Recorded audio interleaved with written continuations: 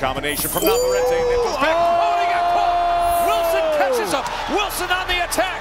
Massive underdog has a big opportunity. Wilson scores the shocking knockdown here in round 4.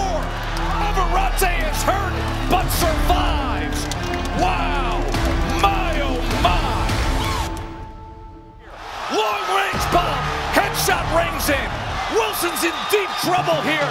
They got to get in there. Big, big trouble. It could be ending at any moment. It is over in an absolute thriller. Navarrete is a 3-division world champ. Está presente aquí en el ring también otro gran campeón, Oscar Valdez.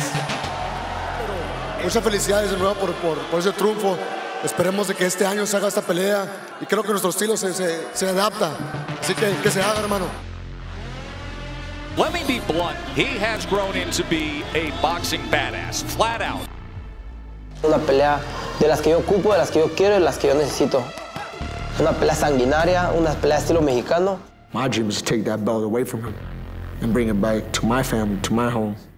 He enjoys the hurt business.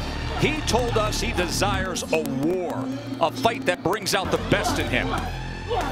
Simply acts the way you expect a Mexican fighter to act. You are going to have the WBO 130-pound title between Emanuel Navarrete and Oscar Valdez. That'll be an absolute war. Headshots running down from Navarrete. It is over. Vaquero, Navarrete and me, we want to fight. Let's make it happen. We're going to fight it out, fight with our hearts. Let's give the fans what they want, a real fight. Mi preparación es buena, puedo hacer una buena pelea.